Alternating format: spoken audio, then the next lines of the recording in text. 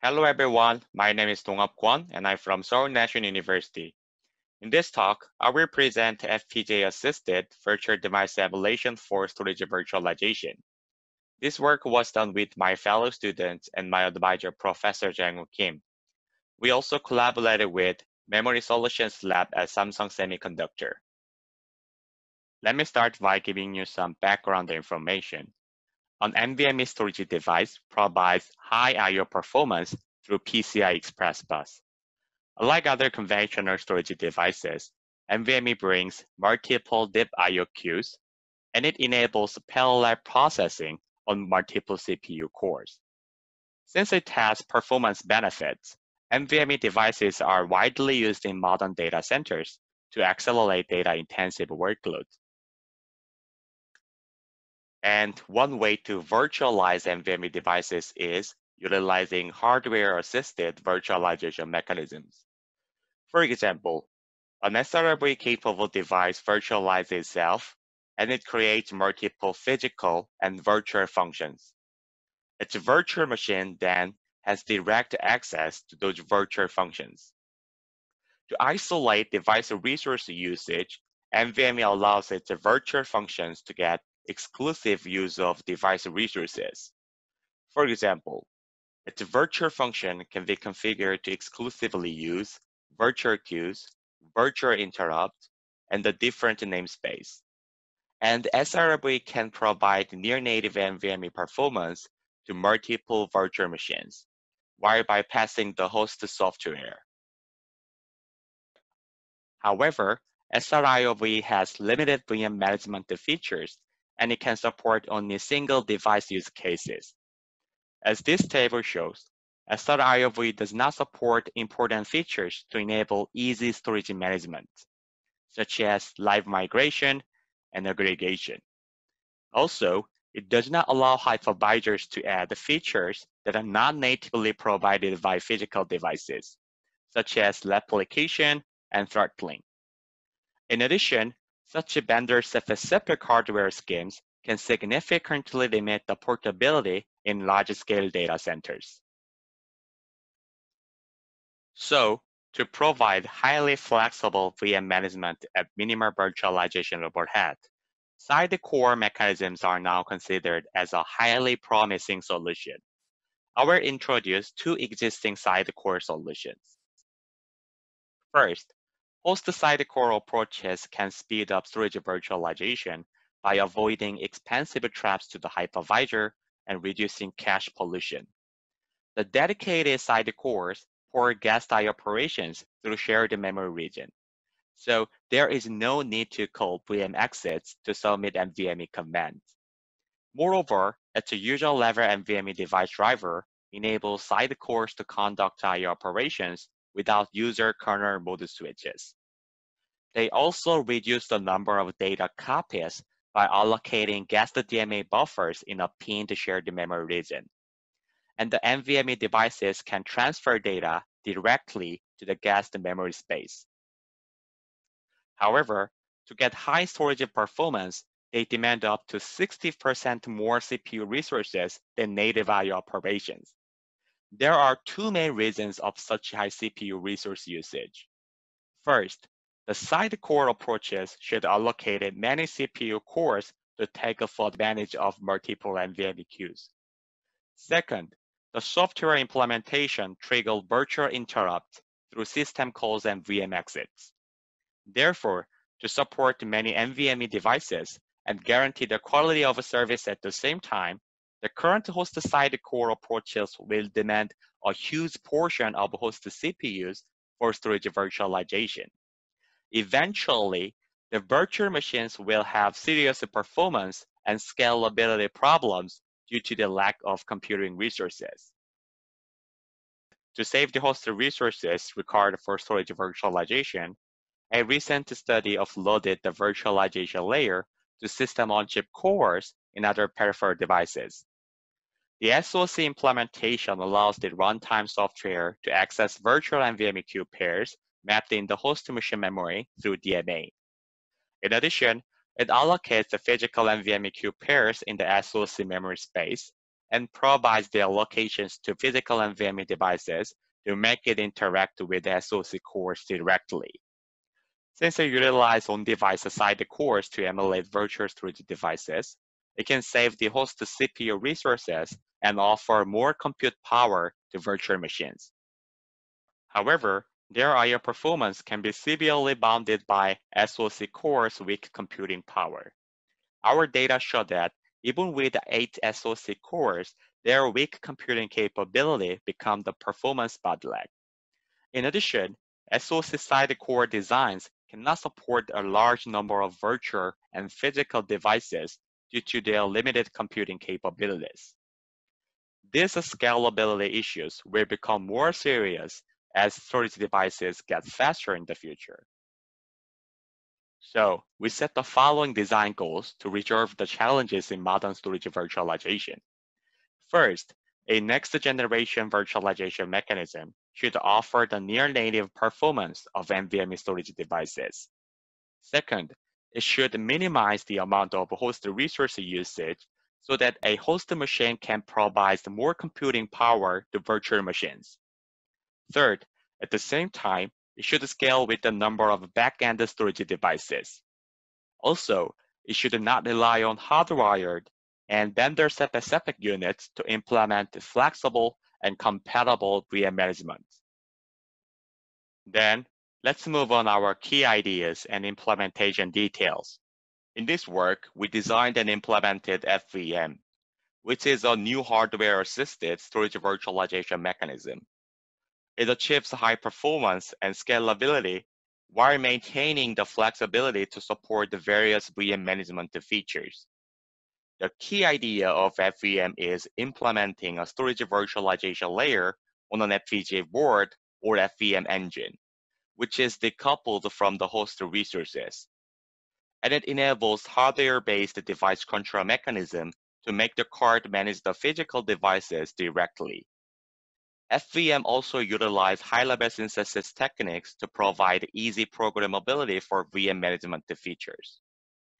Our solution can also be implemented on ASICs for higher performance, but in that case, the ASIC implementation loses future flexibility for new VM management features.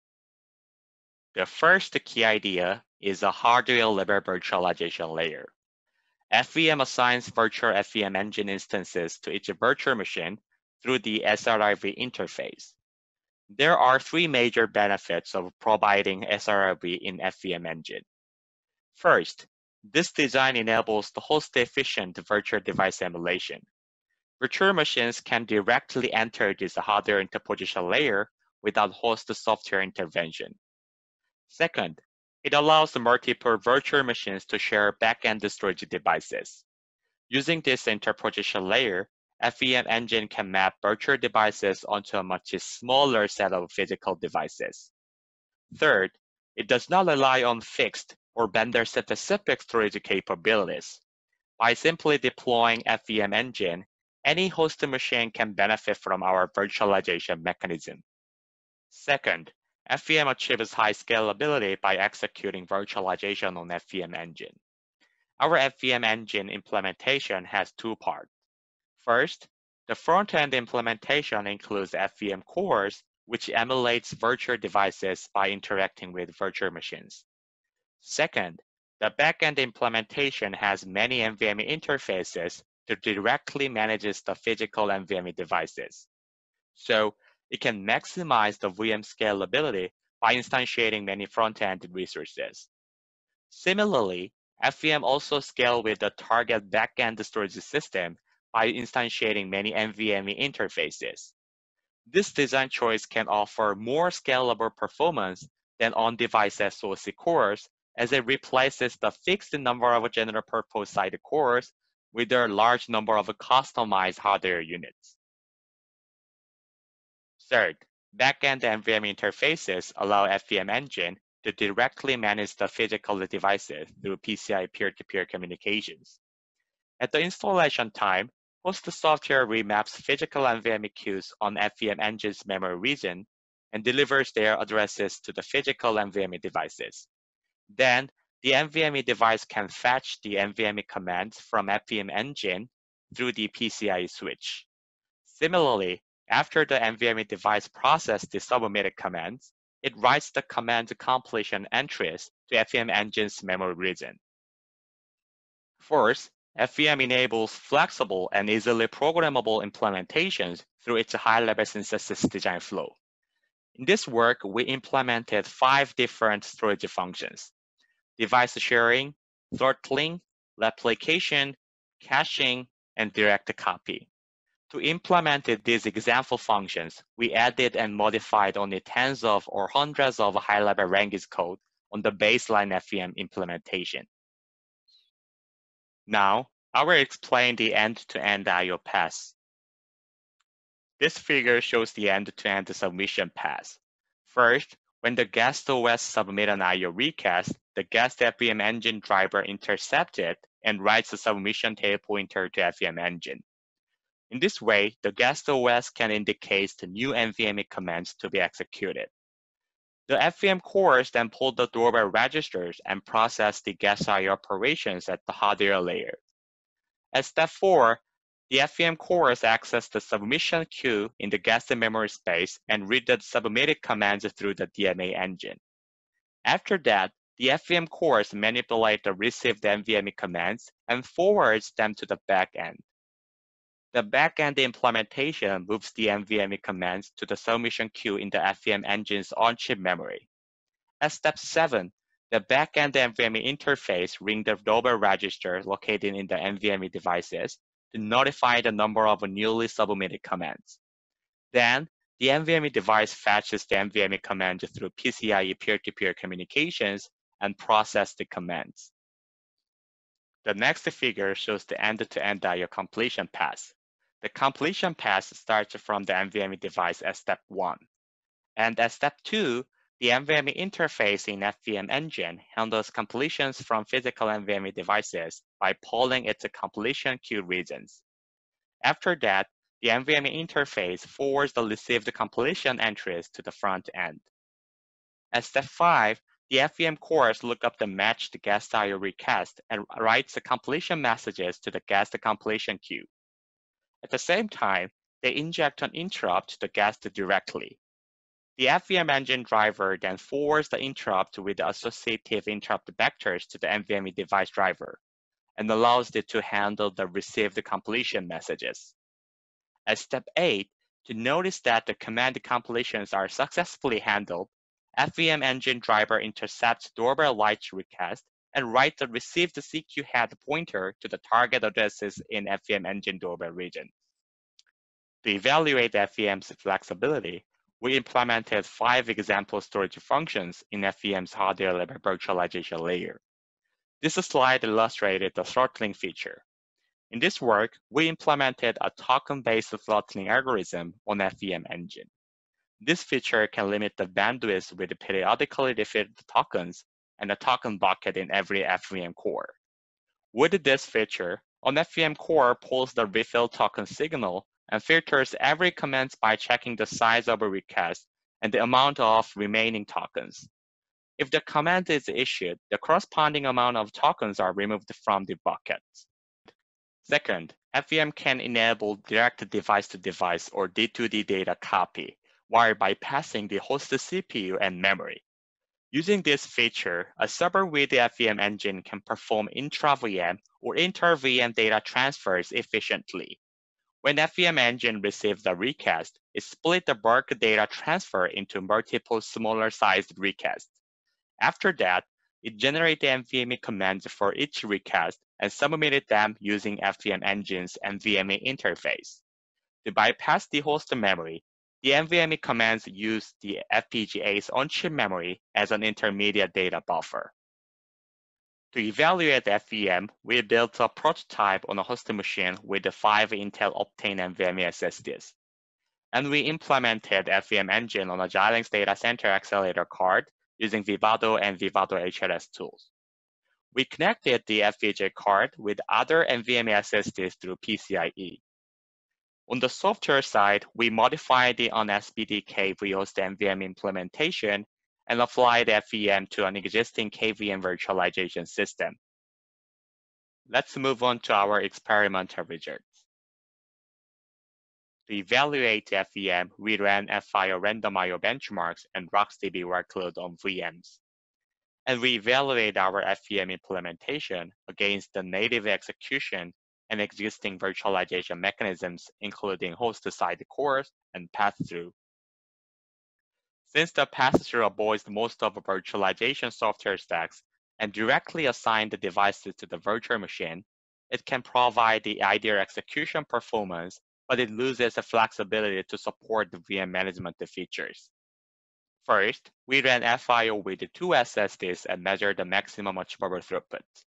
For pass-through and FVM, we allocated 4 CPU cores and 1 GB system memory for a virtual machine. For host-side core, we allocated 1 CPU core for the side core of storage virtualization and 3 cores for the virtual CPUs. Our data show that the relative throughput of 4 KB random read, write, and mixed read and write benchmarks. For all 3 random I/O benchmarks, pass-through and FVM can achieve about 79% of native performance.